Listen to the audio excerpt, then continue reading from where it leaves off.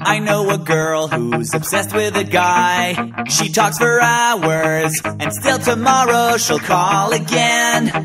And when he thinks that this could be the end, she calls again. At 6 in the morning, she waits at the door. He tells her to leave, but still tomorrow she'll be there again.